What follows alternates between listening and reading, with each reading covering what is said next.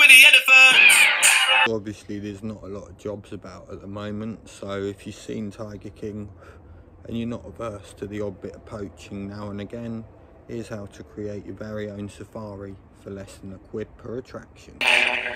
Obviously zebras aren't native to northwest London, so what I've done is just sprayed up some horses. If, like me, you don't have access to any stables and that, the best thing to do is create a decoy 1 kg bag of cocaine using flour and trade with a posh girl.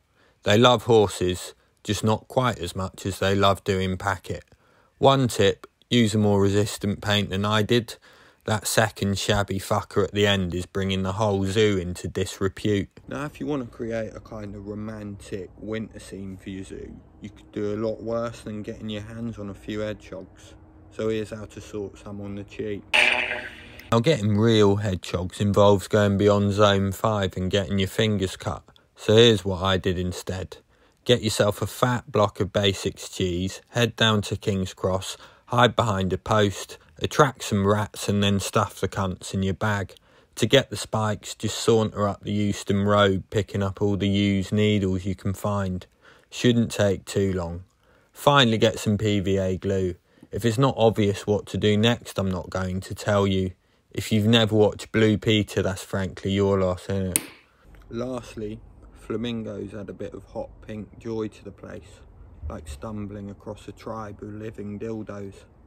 They're expensive as fuck though, so if you can't be arsed with all of that, watch this.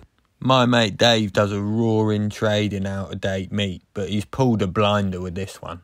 Basically, some farmers' chickens escaped and ended up falling into the Sizewell nuclear reactor, drastically altering their DNA composition. Nobody wants giant one-legged chickens, and apparently you could still taste the cancer if you made them into chicken nuggets. So just spray the fuckers hot pink and you've got yourself some flamingos. Don't touch them though, mate, unless you do want a 6th finger. So there you have it, how to create your very own Poundland Safari. If there's any other animals you want to know how to commandeer or fake in any way, let me know in the comments and I'll show you. If you like that, follow me on YouTube. Yeah, that's how I like it.